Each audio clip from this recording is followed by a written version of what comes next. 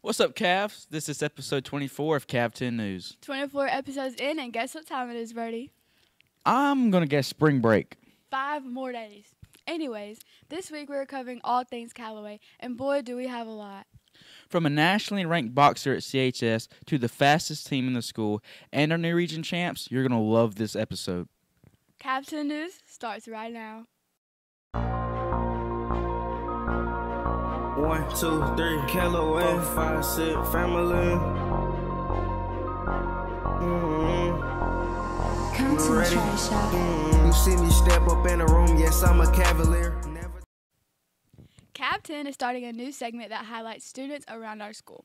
We know that not everyone is a part of a team or a club here on campus, so it is important to us that we find those good stories. That's right, Jackie. We need those awesome stories that feature our Cavaliers. So please feel free to message us on Callaway Media's Facebook. For our first student spotlight, we have an incredible athlete to share all the details about. This athlete spends time in the ring. He won't earn a varsity letter in his sport, but he is nationally ranked, and the ring is his home. I bet a lot of you did not know we have a nationally ranked boxer at CHS. That's right, nationally ranked. Callaway Media had the privilege of meeting Duke Evans this week. If you have never met Duke, make it a point to speak to him. Duke is the most humble athlete, but he is fierce in the ring. Let's cut to his story so y'all can see what he does each day after school. I'm Amia, and I'm about to introduce y'all to Duke. Duke is a boxer at CHS, and he's nationally ranked. Let's go, Duke. When did you start boxing, and give us details on why? I started boxing when I was 5 years old, coming out of kindergarten. And then when I got home, my mom just told me that I need to pick a sport, and then a boxing gym like right down the road. So we went there, and since I just started boxing. So tell us about your practices. How much time do you spend boxing? We spend about 3 hours in the gym from about 5 to 8, Monday through Friday, sometimes Saturdays. Who inspires you to give your best and why? My mom inspired me most. She always in me every day. She always on me in the gym and outside of the gym. What advice are you trying to give to other athletes that are trying to accomplish what you have so far? I just say keep working hard. I mean, if you believe it, you can achieve it. Your best, go Cavs. Ready? Mm-hmm. Go Cavs!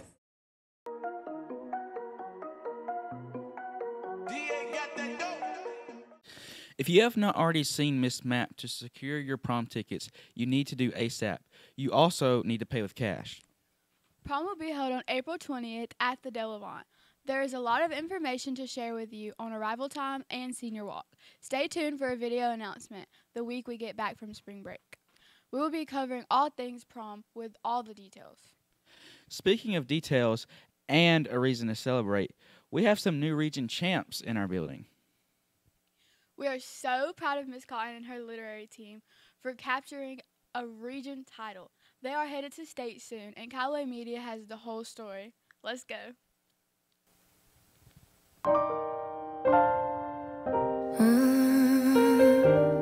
Hi, I'm Masai, and I'm here with Miss Cotton. Okay, Miss Cotton.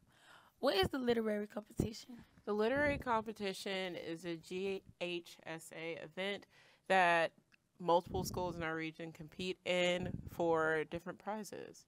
Okay, and what do they do when they compete? There are different categories. You have the speaking category, the music category, and then the essay writing category. We competed in the speaking and the music category, and we got first place in all of them, and we're region champs. Oh, go Cavs. Go Cavs.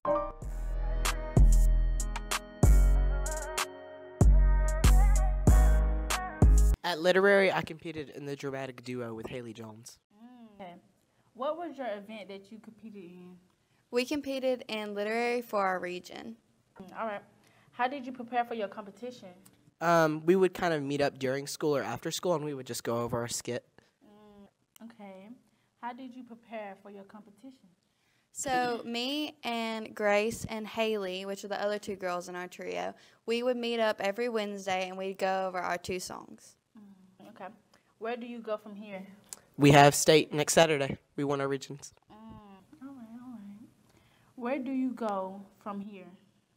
So we're going to state since we won our region this Saturday. Thank you for having me. Thank you. This has been another busy week for athletics. Every team Callaway has in season has dominated the game. Let's start with tennis. Boy, have they been serving their ops some competition. Literally serving fastballs over the net with so much power that they have won by a lot the last 2 matches. Tennis team, keep it up.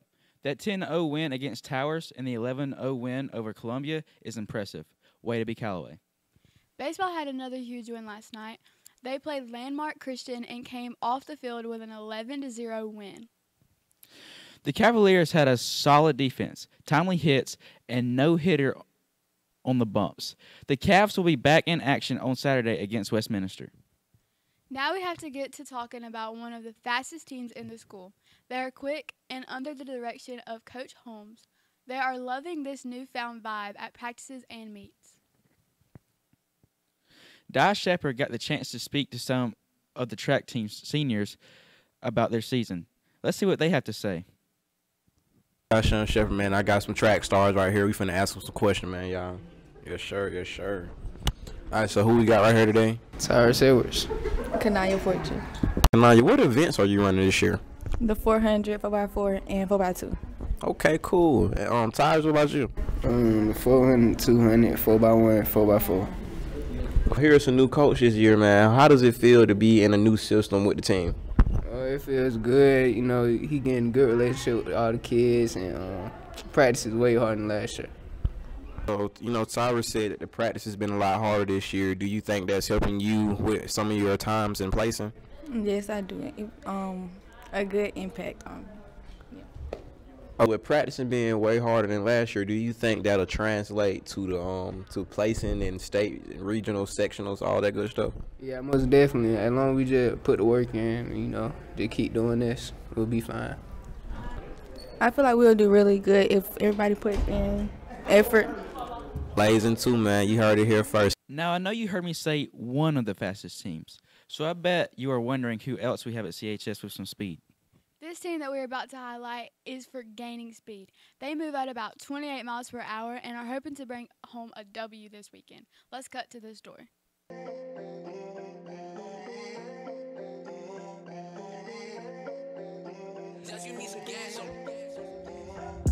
We highlight our sports teams a lot here at Callaway Media, but we haven't highlighted our other teams. Green Power placed 2nd overall in the F24 Advanced Stock Division and 5th overall in the F24 Advanced Modified Division during Kia March Madness.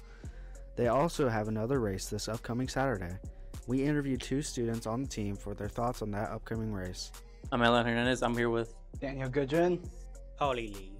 How do you feel about the upcoming race this weekend?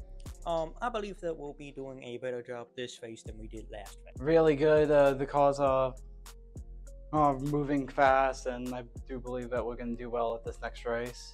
What have you learned from the past races? Mostly the engineering of the car, how it works, and especially the engineering side on how to fix problems, especially. Have y'all learned anything from the past race?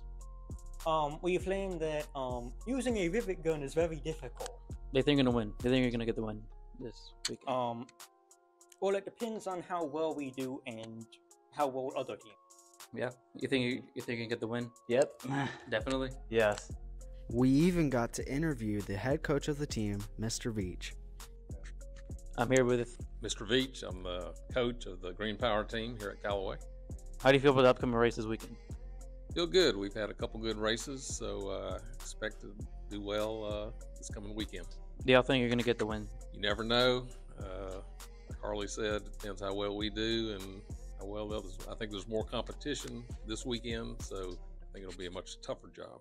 What are your strengths and weaknesses? Strength is we've got some pretty good seasoned veterans like Harley and learned how to race. Some of our strengths are we only have a few in number. Different people got to do a lot of different things. Sometimes we get spread a little thin. If you're interested in Green Power, check out the race this upcoming Saturday at LaGrange College starting from 8 a.m. to 6 p.m. There will be around 40 teams at the event, not just from Georgia, but from all across the United States. Boy, do we have a team that is on fire. You can't speak on their name without wanting to just find one of them and give a good old high five. Saga has had a relentless schedule this week, and they handled it like professionals. Our girls' team has had 4 games in 4 days, and you are not going to believe this, but 4 wins. No cap, they are the best in the state, and I bet the Eagles are still in shock after you girls took home a 12-1 win. Well, as Coach Petit said on his Facebook post, the boys' team has literally lined them up and knocked them down. They also had their 4th straight win in 4 days. They left Columbia on the field with an impressive 10-0 victory. Way to go, Cavalier Stalker. We can't wait for the playoffs. This week, we decided to find our college Cavs in the hallway for a quick chat. We will be trying our best to capture all of our seniors and their plans, so make sure you stay tuned. College is a big decision, and we have some Cavaliers that have already made their final choice. Let's see what their plans are. Hi guys, I'm Kamari, and class of 2024 finna graduate. So let's see their plans after high school. We heard you're going to Albany University. What's your plans while you're there? I want to major in psychology and be a marriage counselor. We heard you're going to Maryville College. What is your plan for there? Well, my plan is to study business analytics and marketing, and I'm also going to play football and run track there as well. Caitlin, we heard that you got accepted to Columbus State. What's your plans? I'm going to go into psychology major, and I'm going to go there for 10 years to get my doctorate. I heard you got accepted to a mystery college. Yes, what's your yes. plans for that? Since you want to tell us what your plans are, like what college you're going to. So, my college announcement will be very soon. Not a gender reveal, but like I'm a D1. But I plan on going to college and majoring in fashion design and minoring in graphic design and just keep going with my business, man. You got accepted to ABAC college. What's your plans? Okay, so I'm going to ABAC for agribusiness, and I want to work in animal nutrition, so like feed for animals, and because that's kind of like what I did here with my pig. I just had a good little knack for it. But that's all for part 1 of class of 2024. Come back next week for part 2. Now it's time for our question of the week with the students in the lunchroom. Let's check it out.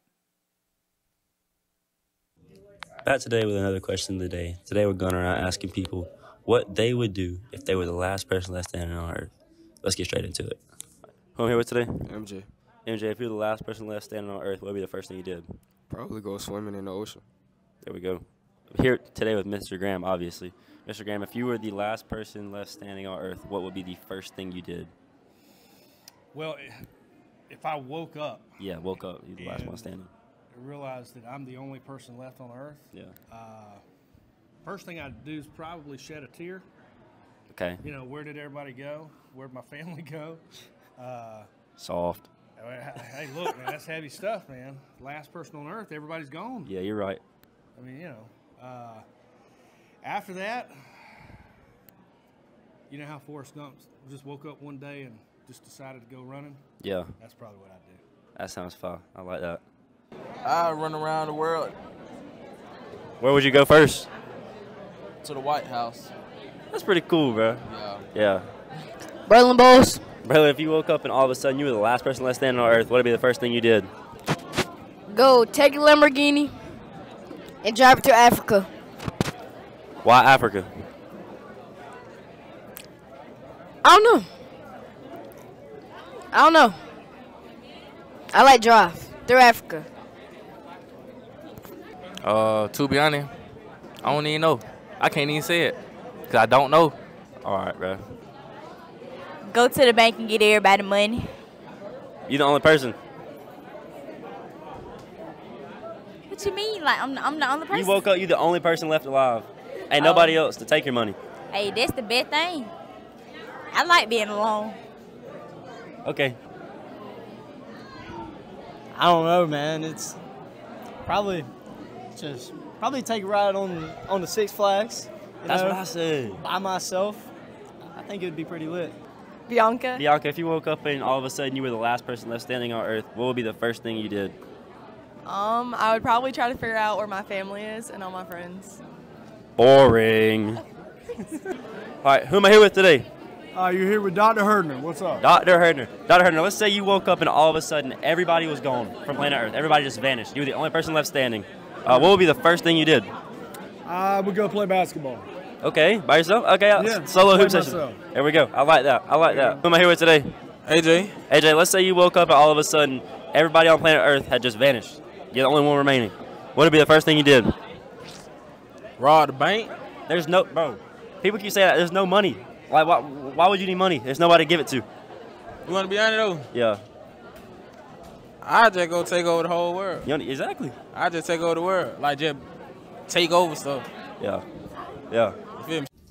And there you have it, folks. That is the end of this segment. Thank you for once again tuning in to Gray's Question of the Day. We'll see you next week. Mr. and Miss CHS is on the 25th.